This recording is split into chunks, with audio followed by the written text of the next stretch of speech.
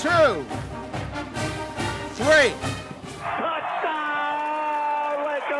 On June 19th, hundreds of Grand Valley supporters, fans, administrators, and athletes gathered at Lubber Stadium for the dedication of the Jamie Hosford Football Center. Located behind the north end zone, it stands in the footprint of the old building there that previously served Laker athletes and coaches on game days. But the new facility, named in honor of the late Jamie Hosford, the running back star of Jim Harkema teams in the 70s, provides a new locker room, coaches' offices, meeting rooms, and training and rehabilitation facilities for all Grand Valley athletes. It's a great advantage for athletics, but I think it's in line with everything that's going on at the university.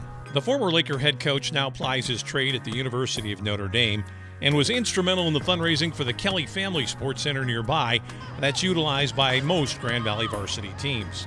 This time around, he was joined by hundreds of other private contributors who helped raise $3 million to make the new facility a reality, including a large number of former players like Brandon Carr.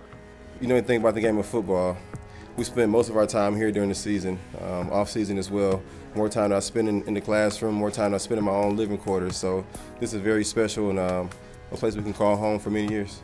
In the old football building, the coaches were limited to a single large room to conduct their business. In the Hosford Football Center, Matt Mitchell now has a private space for the first time, and his coaching staff has also been accommodated with areas that will aid their efforts in a number of different ways. To get results, you need great leadership, and I think we got great assistant coaches. This gives them a space to meet with kids, to spend time on things outside of football. I mean, obviously there's space for football, but also space for meetings about academic progress and how we doing socially, how are things back at home. While it's sparkling new and features numerous reminders of both Grand Valley's individual and team accomplishments of the last 50 years, the Hosford Football Center is also about the ties that bind all Lakers together.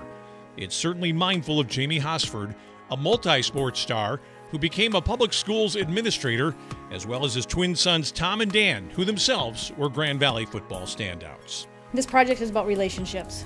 When I think of it in one word, it's relationships. The relationship Jamie Hosford has to the home of champions.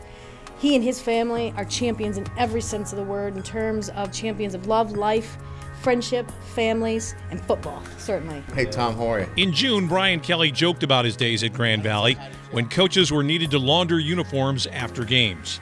But at the entrance of the new football home, there's one Jamie Hosford jersey that never got totally clean. The grass stains it bears are a reminder and tribute to all at Grand Valley who toiled to make possible the building that now honors the man who wore it.